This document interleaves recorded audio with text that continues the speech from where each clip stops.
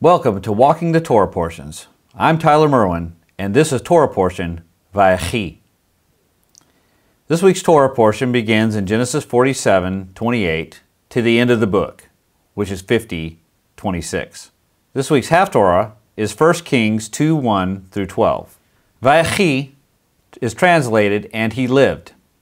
And Jacob lived in the land of Egypt 17 years. So the days of Jacob, the years of his life, were 147 years. This week's Torah portion is the last portion of the book of Genesis, or Bereshit. This portion is unique in all the Torah for an odd reason. In the Torah scroll, there is no punctuation, there's no chapter markers or verse numbers, there's not even capitalization. The only way to see the beginning of a portion is to look for breaks in the text. And the idea is if you had a Torah scroll and you open it up, you knew what the Torah portion, like VAYECHI, you would actually look for a break in the text, and wherever the breaks were, you would start to read the words, and when you came to the proper word, VAYECHI, you know that that's where that Torah portion started. Now these breaks can be large breaks, similar to how we separate paragraphs, or they can be smaller.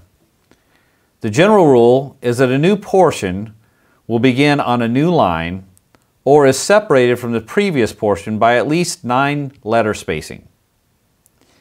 What makes this week's portion unique is that it has no extra spacing at all between it and Torah portion VAYECHI. Because of the missing spacing, the famous sage Rashi refers to this portion as quote-unquote closed.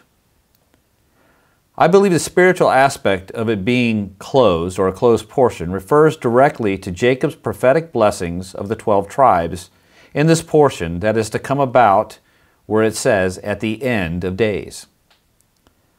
Although there is prophecy that we can clearly see in this section, there is still more that is sealed up, or closed, until the appointed time.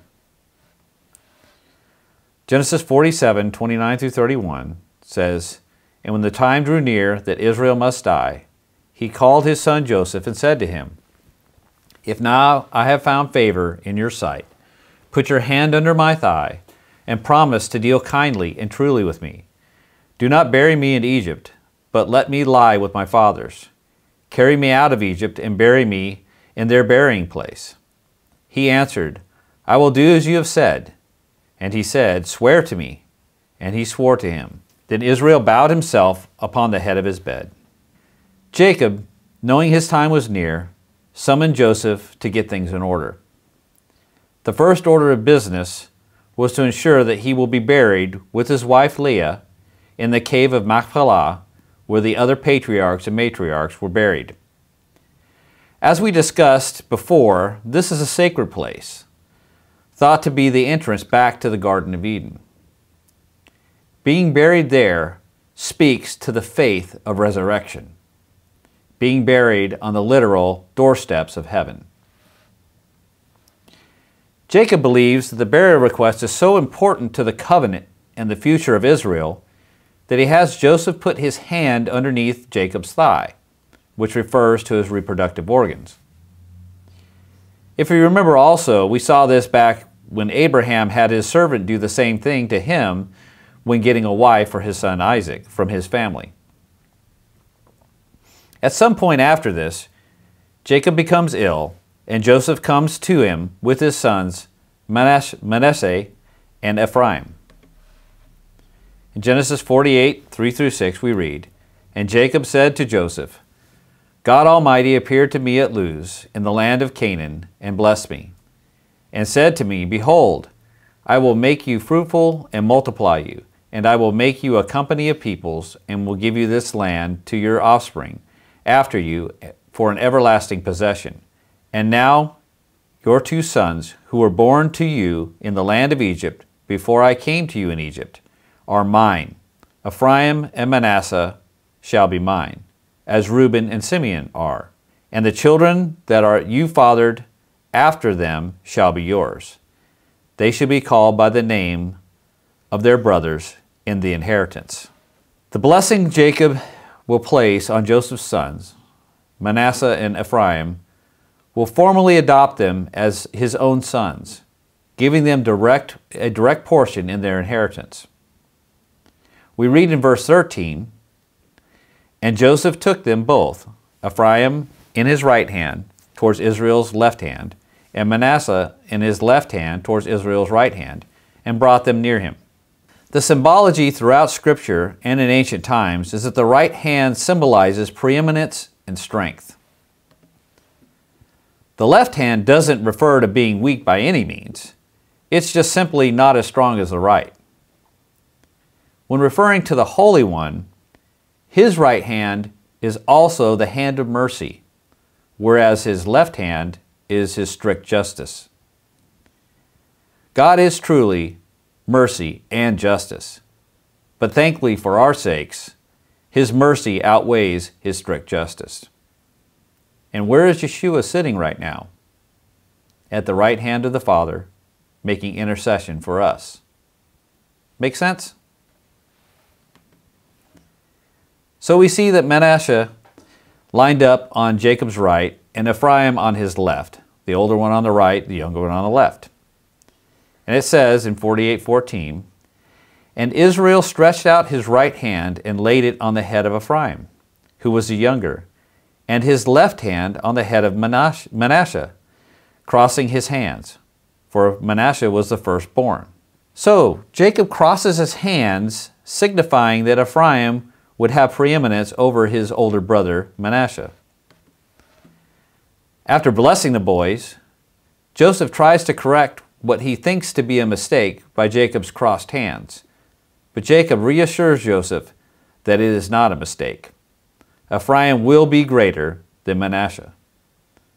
And we read in verse 20, "So he blessed them that day, saying, By you Israel will pronounce blessing, saying, God make you as Ephraim and Manasseh. Thus he put Ephraim before Manasseh."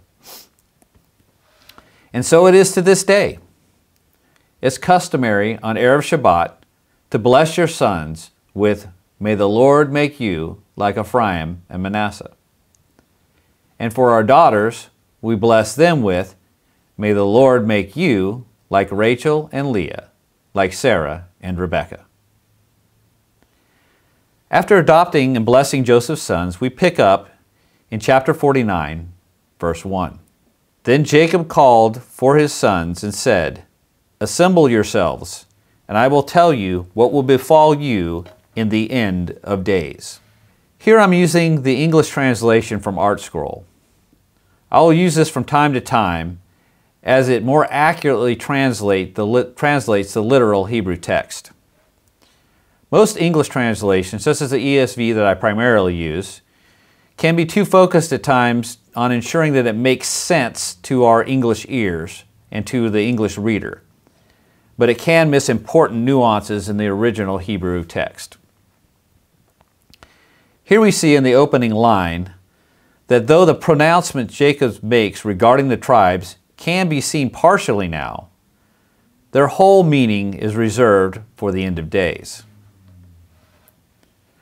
Of Reuben it says, in verses 3 and 4, "Reuben, you are my firstborn, my might, and the firstfruits of my strength, preeminent in dignity and preeminent in power. Unstable as water, you shall not have preeminence, because you went up to your father's bed. Then you defiled it. He went up to my couch." Here we see why Reuben lost his position as leader of the tribes, which would have normally gone to the firstborn.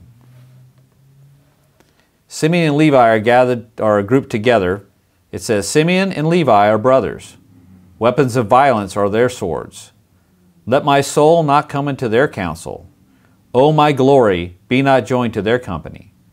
For in their anger they killed men, and in their willfulness they hamstrung oxen. Cursed be their anger, for it is fierce, and their wrath, for it is cruel. I will divide them in Jacob, and scatter them in Israel." Here we see why Simeon and Levi are also disqualified from the leadership position, as we discussed in Torah portion VAYECHI. Jacob says that they will be divided and scattered, like food on a Waffle House grill. We know that Levi will be assigned the priesthood and will not be given a portion of land, but will be scattered throughout the territories of Israel. Simeon, on the other hand, seems to just be diminished over time into the smallest of the tribes. There are 59,300 strong at the time of Mount Sinai, but are down to 22,200 by the time of Deuteronomy.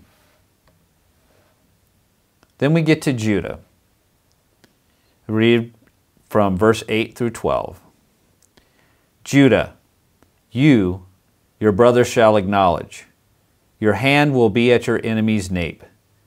Your father's sons will prostrate themselves to you. A lion's cub is Judah. From the prey, my son, you elevated yourself. He crouches, lies down like a lion, and like an awesome lion, who dares rouse him? The scepter shall not depart from Judah, nor a scholar from among his descendants, until Shiloh arrives, and his will be an assemblage of the nations. He will tie his donkey to the vine branch, his donkey's foal. He will launder his garments in wine, and his robe in the blood of grapes, red-eyed from wine and white-toothed from milk.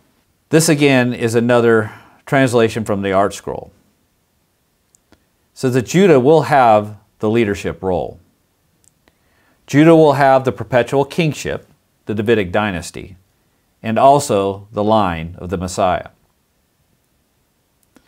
Take note that the symbolism of the robe stained with wine, the blood of the grapes, and how this matches other messianic texts like Isaiah 63 and Revelation 19.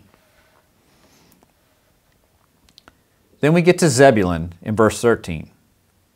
Zebulun shall dwell at the shore of the sea. He shall become a haven for ships, and his border shall be Sidon. Zebulun is mentioned ahead of Issachar, even though Issachar is older than Zebulun. In the future, Zebulun would support Issachar in trade in First Temple times. Of Issachar, in verse 14 and 15, it says, Issachar is a strong donkey, crouching between the sheepfolds. He saw that a resting place was good, and that the land was pleasant. He bowed his shoulder to bear, and became a servant of forced labor. Then of Dan we read, Dan shall be the judge of his people as one of the tribes of Israel.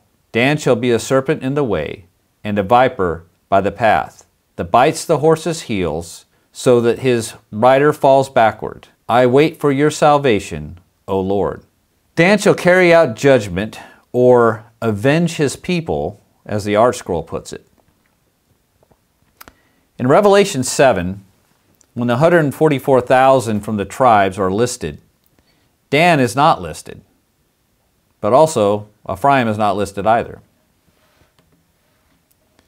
Dan was not erased because the text clearly states that every tribe was present. The tribal listing in different parts of Scripture vary in their tribal makeup and their tribal order, trying to teach us something specific about the section we are reading. In verse 18 of our portion, seems to jump off topic and states, I wait for your Yeshua, or your salvation, Yod-Heh-Vav-Heh. I think one of the reasons that Dan is not being listed in Revelation 7 is that Yeshua had come at that time, and Dan's role of avenger is not needed.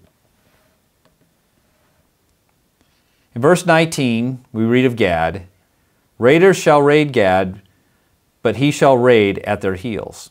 Of Asher in verse 20, we read, Asher's food shall be rich, and he shall yield royal delicacies. Naphtali, in verse 21, says, Naphtali is a doe, let loose, that bears beautiful fawns. Then we get to Yosef. A charming son is Joseph, a charming son to the eye. Each of the daughters climbed heights to gaze. They embittered him and became antagonists. The arrow-tongued men hated him, but his bow was firmly emplaced, and his arms were gilded. From the hands of the mighty power of Jacob, from there he shepherded the stone of Israel.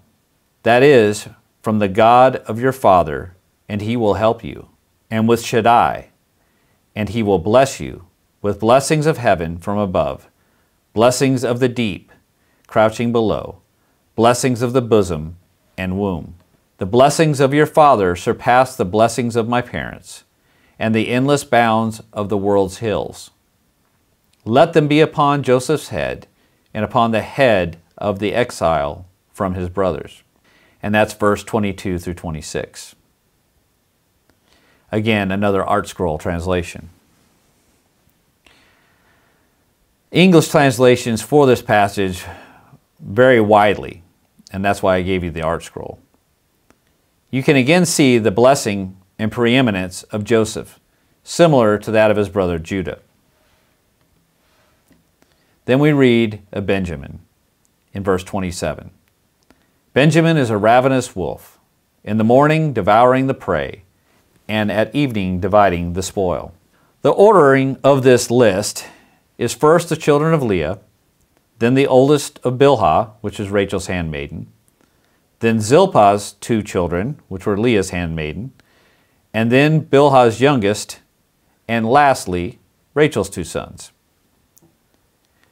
After addressing each tribe, he instructs all the sons to bury him in Hebron, at the cave of Machpelah. In verse 33 we read, Then Jacob finished commanding his sons. He drew up his feet into the bed, and breathed his last, and was gathered to his people. The Hebrew text here insinuates that he dies, but it doesn't outright tell you that he actually died. So the sages interpret this generally to imply that the spirit of Israel will never die. They have Jacob embalmed, and Egypt mourns for him for 70 days. Joseph asked Pharaoh for permission to leave his duties in order to fulfill the vow that he made to his father to bury him in Hebron, and Pharaoh grants his petition. A great throng of Israelites and Egyptians accompany the brothers as they travel to Hebron to bury Jacob in the cave of the couples. After this, the brothers fear Joseph might now retaliate against them for selling him to Egypt, now that Dad is gone. But Joseph comforts them. The text says that he speaks to their heart, that this was God's plan, and it saved many lives. This portion ends with the death of Joseph, as we read in chapter 50, verse 24. And Joseph said to his brothers, I am about to die, but God will visit you and bring you up out of this land to the land that he swore to Abraham, to Isaac, and to Jacob. Then Joseph made the sons of Israel swear, saying, God will surely visit you, and you shall carry up my bones from here. So Joseph died, being 110 years old. They embalmed him, and he was put in a coffin in Egypt. Like Joseph and Jacob before him, even though we are in Egypt currently, or we're in Babylon, let's have our sights fixed on our inheritance, the promised land. If Yeshua tarries, and I die here in exile, carry my bones to Jerusalem. After we finish reading a book of the Torah, it's customary to proclaim, Chazak, Chazak, Venik, Chazek, which means, be strong, and may we be strengthened. I pray this teaching has been edifying to you. Let's lift up the name of the Holy One with love in Echad. Shalom.